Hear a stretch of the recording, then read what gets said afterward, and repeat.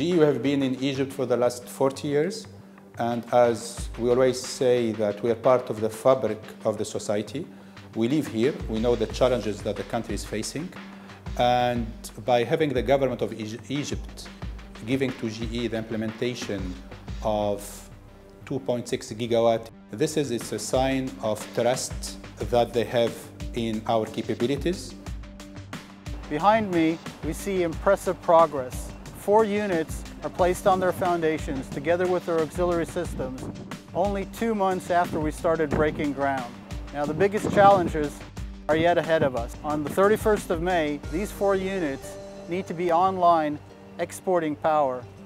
I'm happy to say that at this point in time, we're still on track to meet that date.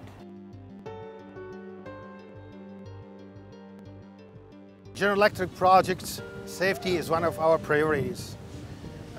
Finishing the project and completing it in the time and meet the customer expectations is one of our priorities as well.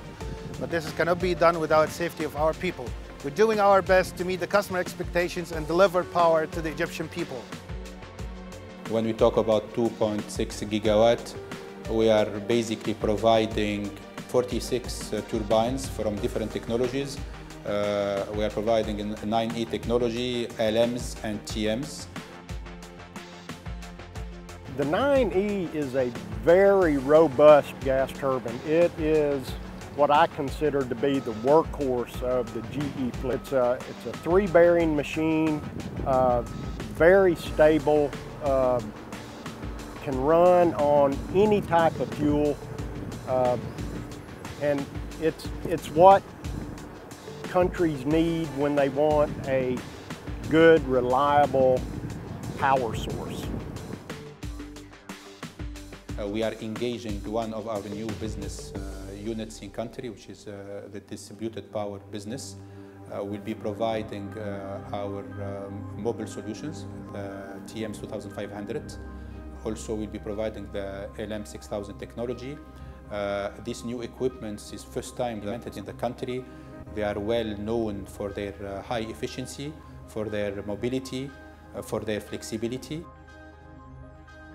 This project, it's about national security, it's about social demands of the Egyptian peoples, and also about attracting FDIs to the country that is really highly required to get the economy back.